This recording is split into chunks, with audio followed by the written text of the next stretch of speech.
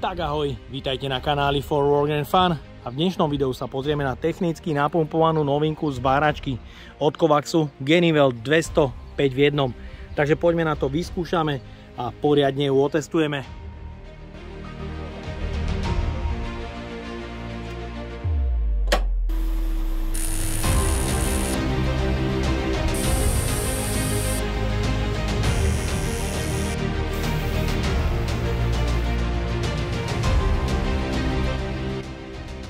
Technológie vo svete zvárania napredujú naozaj milovými krokmi. Za posledné 10 ročie sa toho zmenilo.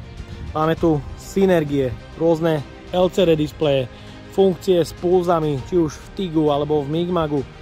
A Kowax do svojho portfólia výrobkov doniesol technologickú napumpovanú novinku v podobe zváračky 5 v jednom Kowax Geni Weld 200, ktorá ponúka až 5 funkcií.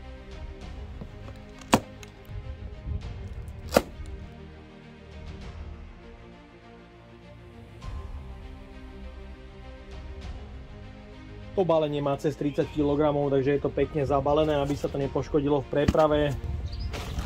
V balení teda nájdeme horák pre režim MIG, ktorého dĺžka je 4 m. Je to 250 A horák s koncovkou, je to eurokoncovka.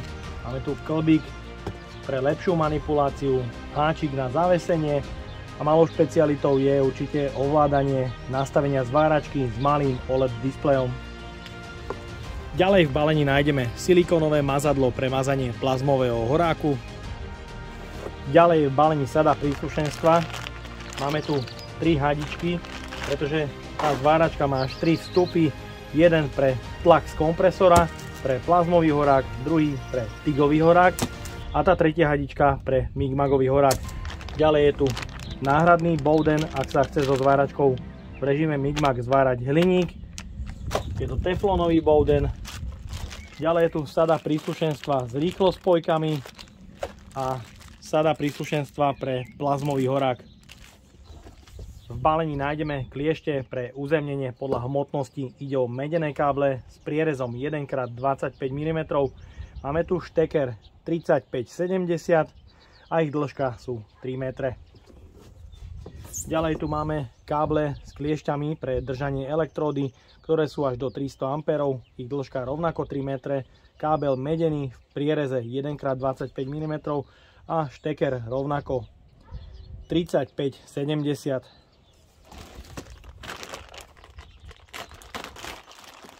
V balení samozrejme nájdeme aj TIGový horák, ktorého dĺžka sú 4 m. Na prvých 80 cm je obal kožený, ďalej je z neoprénového materiálu. Je tu matica pre napojenie plynu, jeden komunikačný konektor, ktorý má 5 pinov. Samotný horák má samozrejme klbík pre lepšiu manipuláciu. Nie je to s ohybným krkom, je to VP26 s tlačítkom pre vysokofrekvenčné zapaľovanie a je tu ovládanie. Ďalej je tu základná sada pre TIGový horák, jeden wolfram, klieština, difúzor, hubica. Keďže je zváračka vybavená aj plazmovou rezačkou, v štandardnom balení nájdeme 6 m dlhý horák pre plazmu.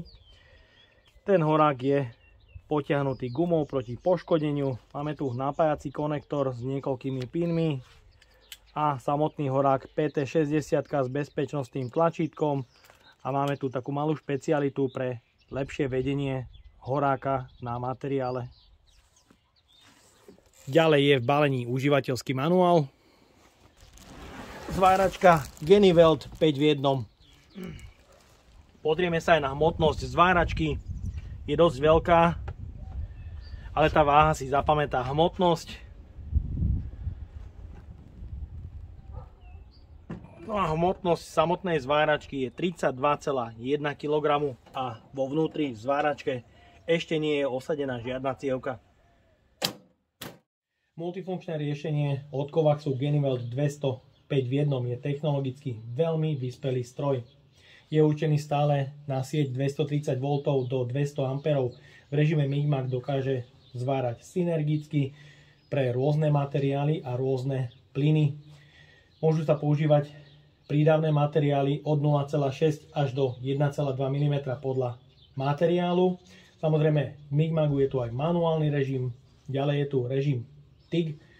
Dokáže to lift TIG, ale samozrejme aj vysokofrekvenčné zapaľovanie a navyše zváračka zvára aj striedavým a jednosmerným prúdom v TIGu, takže kľudne si pozvárate aj nejaký ten hliník. Je tu zváranie aj obalenou elektródou, striedavým a jednosmerným prúdom, samozrejme pre bazické a rutilové elektródy a navyše zváračka dokáže materiál nielen zvárať, ale aj deliť. Takže máme tu plazmové rezanie. Je tu niekoľko pamäťových režimov. Automatická polarita oddeluje túto zváračku od iných, pretože nie je potrebné meniť káble. Môžete mať súčasne napojený MIGový, ale aj TIGový horák. Spravíte TIGovým horák koreňový zvar a iba zmeníte horák, chytíte druhý horák a spravíte krycí zvar. Takže zmena metódy je už behom pár sekúnd vďaka automatickej polarite. Zadný panel ponúka možnosť napojenia zváračky až ku 3 zdrojom. Môžete mať súčasne napojené rôzne plyny a taktiež stlačený vzduch pre kompresor, ktorého maximálny tlak je až 9 barov. Môžete mať rovnako napojený k zváračke pomocou rýchlospojky argón pre TIGové zváranie a CO2 alebo mix pre MIG-magové zváranie. Ďalej je tu tlačítko zapnutie, vypnutie a sieťový kábel je stále na 230 V a je dlhý 3 m. Je tu veľký prieduch odvetrania s ventilátorom o priemere 160 mm. Z bočnej strany pod krytom nájdeme štvorkladkový podávač pre MIG-magové zváranie s uložením pre cievky D200 do 5 kg a taktiež nie je problém použiť cievku D300 do 15 až 18 kg. Je ale dobré, že na to pasuje aj táto malá 5 kg. Ďalej je zváračka v základe vybavená už regulátorom vzduchu pre zníženie tlaku z kompresora pre plazmové rezanie. Je tu odkalovač, ktorý vám, ak sa nádoba s odkaleným vzduchom naplní, dokáže bez problémov tento prebytočný kal odviesť zo zváračky von, čo je fajn. Ovládacie prvky ako displej je z vnútornej strany ochránený takýmto plechovým krytom a taktiež motor je ochránený plechovým a zároveň plastovým krytom.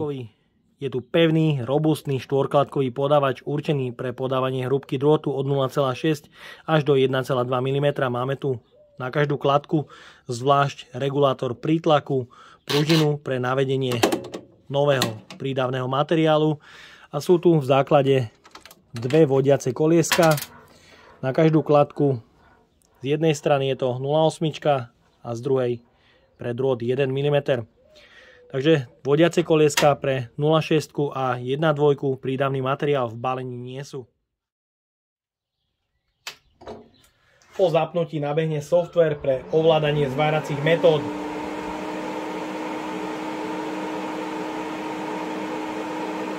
Hlučnosť chladenia zváračky je niekde okolo 78 decibelov. Zváračka, ak zistí, že sa nepoužíva, že sa práve nezvára, aktívne chladenie sa deaktivuje. Čelný panel je ochránený plastovým krytom pre ochránenie ovládacích prvkov stroja. Pre ovládanie sú tu 1, 2, 3 kódere a 1 potenciometer. Je tu veľký 5-palcový plne grafický LCD displej a 1 mikrospínač pre navolenie pamäťových režimov. Ďalej je tu prieduch odvetrania. Máme tu konektor pre plazmový horák, konektor pre kliešte, držanie obalenej elektródy a zároveň TIGový horák. Ďalej je tu komunikačný konektor a vstup plynu pre TIGové zváranie. Ďalej je tu konektor pre uzemňovacie kliešte a konektor pre MIG-magový horák. Prostredie, v ktorom sa zváračka nastavuje, je veľmi jednoduché. Máme tu hneď v hlavnom menu výber zváracej metódy a niekoľko nastavení.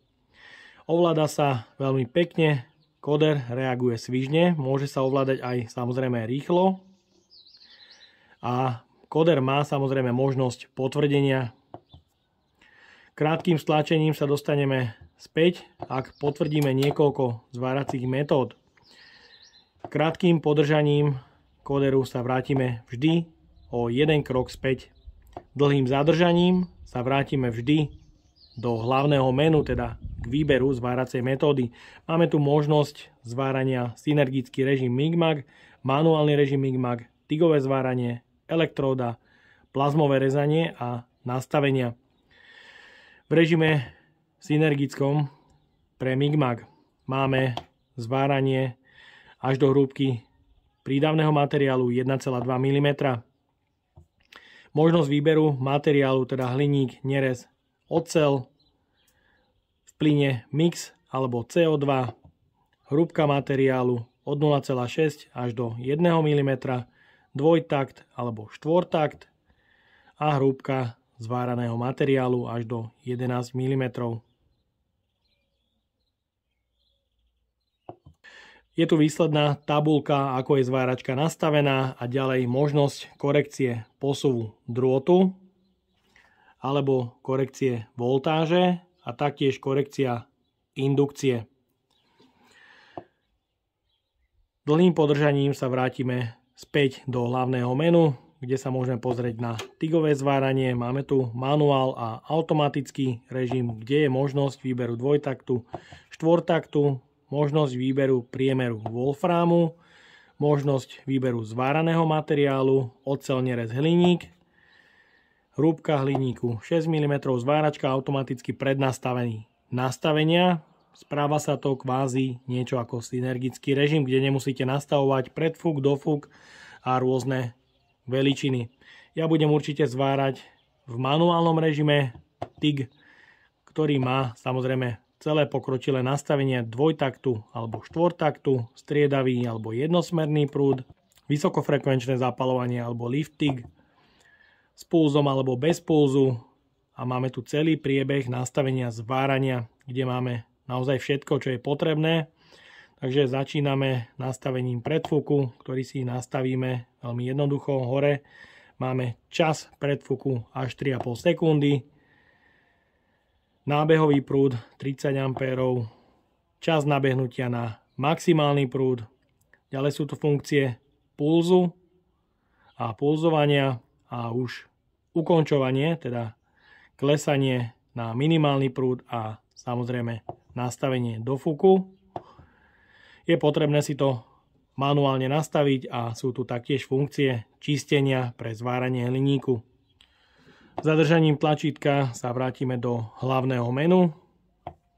Máme tu obalenú elektródu, striedavý alebo jednosmerný prúd, výber rutilovej alebo bazickej elektródy, priemer elektródy od 2,5 až do 4, hrúbka zváraného materiálu, automaticky zváračka nastaví odporúčané ampére, ale je možnosť nastavenia zvýšenia ampérov.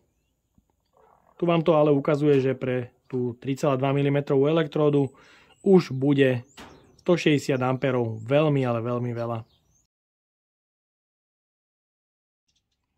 Ďalej tu máme plazmové rezanie, kde máme možnosť výberu prerušovaného režimu, nepretržitého režimu rezania a režimu rezania v kúte. Je tu možnosť výberu materiálu, rezania oceľ, nerez alebo hliník. A je tu už len hrúbka až do 20 mm. To je naozaj extrém.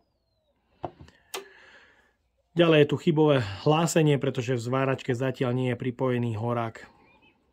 Znova sa vrátime do hlavného menu a je tu nastavenie, kde máme nastavenie použitého horáku pre MIG. Je tu možnosť použiť horák spoolgun, bežný horák a horák, ktorý má LCD displej a ovládanie. Ten je v základnom balení. Ďalej je tu možnosť nastavenia TIGového horáku, kde máme možnosť nastavenia s pedálom a my máme aktuálne tento horák. V balení je tu funkcia MIG burnback, ktorá sa dá nastaviť od 1 až po 10. Ďalej je tu nastavenie Bluetooth, ktoré zatiaľ nie je k dispozícii, továrenský reset a verzia softvéru 1.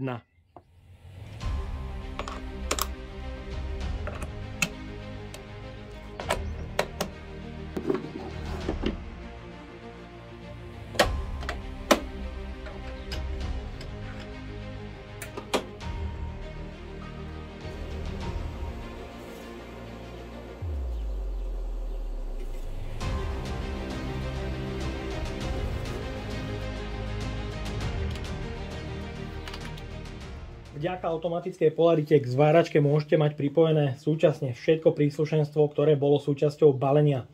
Okrem klieští pre držanie obalenej elektródy, myslím ale, že tú obalenú elektródu na tejto mašine bude využívať len naozaj málo kto. Takže primárne môžete mať súčasne napojený plazmový horák, kde máme bezpečnostné tlačítko. Po stlačení mikrospínača zváračka automaticky navolí režim rezania. Opakovaným stlačením sa už zapne rezanie a opakovaným stlačením vypnete dofúk. Ten dofúk, ak by ste nezatlačili, tak zváračka má prednastavený nejaký ten čas zhruba 5 sekúnd a vypne sa samozrejme automaticky. Ak chcete prejsť na TIGové zváranie, máme tu tlačítko pre vysokofrekvenčné zapaľovanie, stačí stlačiť a zváračka automaticky navolí režim pre TIG, kde kolieskom môžete ovládať zvárací prúd, ktorý je prednastavený v zváračke od 10 až do 200 A, čo je určite fajn. No a nie je problém prejsť na zváranie v režime MIG.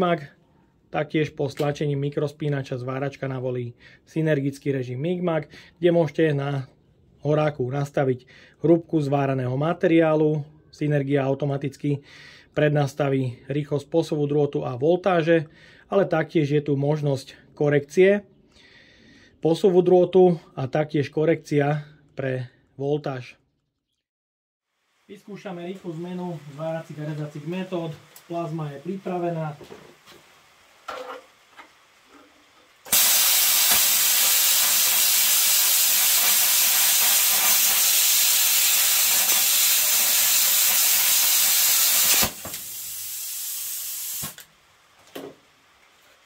Rovnako zapneme rýchlo TIGové zváranie.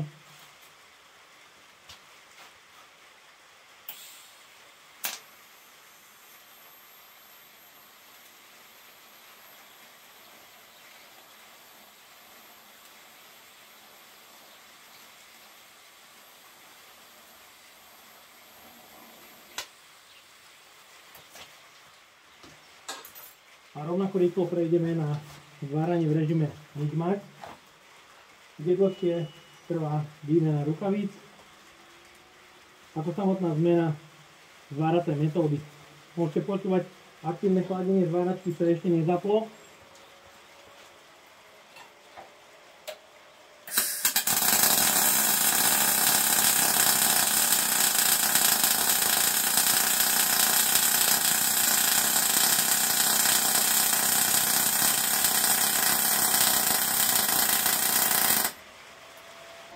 Takže máme tu rezanie plazmov, zároveň TIGový zvar a MIG-magový zvar.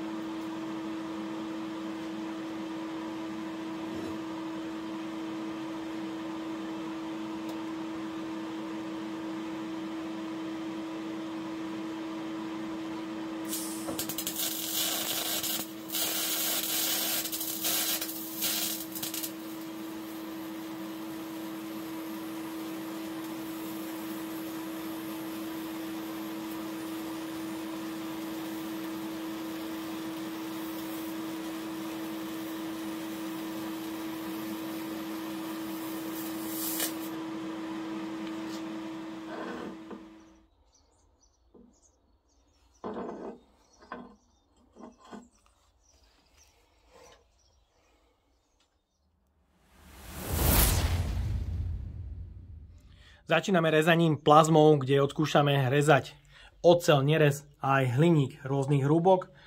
Horák, ktorý je v balení, je podľa môjho názoru vynikajúci, je prepracovaný, je to naozaj kvalitka, je to PT60 štandard, ktorý je bežne dostupný, voľne predajný za niekde okolo 250 až 300 eur. Je to 6 metrová verzia. No a máme tu vo vnútri aj regulátor vstupného tlaku, ktorý je minimum na 4,2 baru. Funguje to fakt dobre. A maximálny rezací prúd podľa zváračky je 40 A pri oceli. Maximálna hrúbka rezaného materiálu je podľa zváračky až 20 mm, čo si myslím, že bude asi dosť problém a budem rád, keď s tou plazmou prerežeme aspoň 15 mm. Takže poďme na to, poriadne ju otestujeme.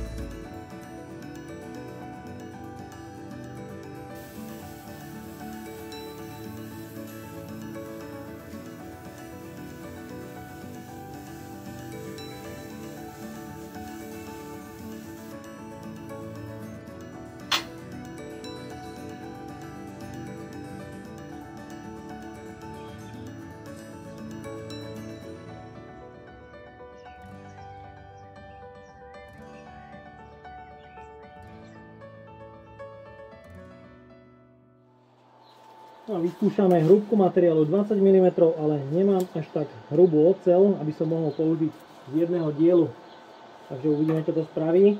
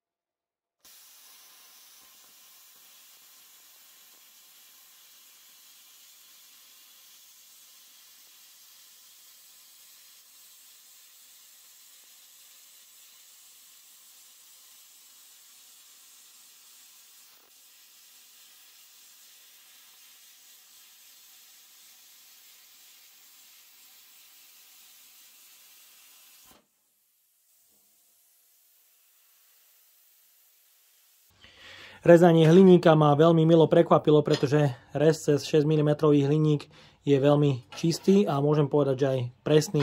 Je tu len minimálny odpalok, ktorý je potrebné opracovať ešte pred zváraním. Takže super, na 40 A to išlo úplne krásne a myslím, že by si to poradilo aj s nejakou desinou hliníkom. Absolútne bez problémov. Nedávno som robil recenziu na rezačku z hobby marketu a môžete vidieť, aké otrepy sa dokázali spraviť na odrezku. Takže veľký rozdiel Kowax plazmová rezačka a rezačka z hobby marketu.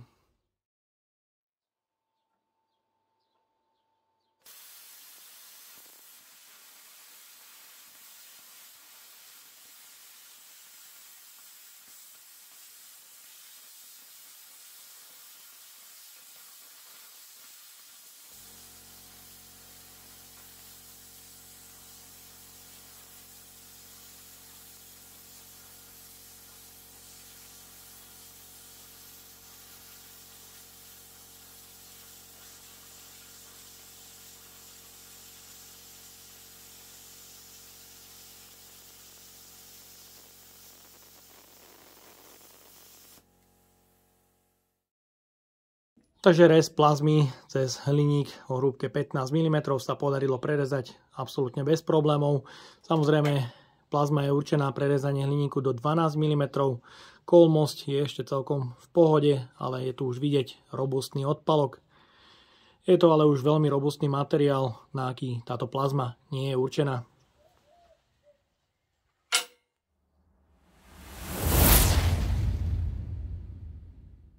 V režime MIG môžeme zvárať v manuálnom režime, alebo zváračka ponúka niekoľko synergických režimov pre oceľ, nerez a hliník. Taktiež trubičkový drôt, ktorý ale potrebuje pre svoju ochranu plyn CO2. Takže nie je to ten trubičkový drôt, ktorý bežne poznáte. Je to skôr špecialita, ktorá je určená na tvrdonávary a rôzne iné aplikácie. Takže budeme zvárať oceľ s plynom zmesným. Budem používať trojzložkový plyn značky Air Product Ferromax 7, ktorý je až trojzložkový. Skladá sa z argónu, CO2 a 2,5% kyslíka.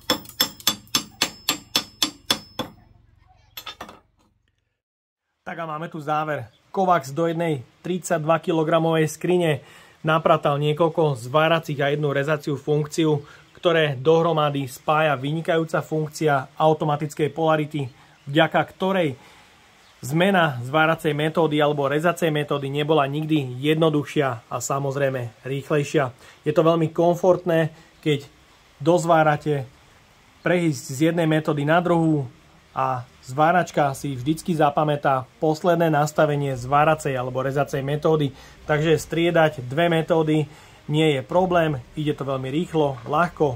Vďaka automatickej polarite môžete mať taktiež pripojené do zváračky rôzne plyny a samozrejme stlačený vzduch z kompresora, takže určite veľký palec hore za veľmi pekne, elegantne doriešené multifunkčné riešenie zváračky, ktoré ponúka v jednom obale samozrejme plnohodnotnú elektródu na rutilové bazické elektródy s striedavým a jednosmerným prúdom, plnohodnotný TIG s striedavým a jednosmerným prúdom, vysokofrekvenčným zapalovaním, to je vynikajúce.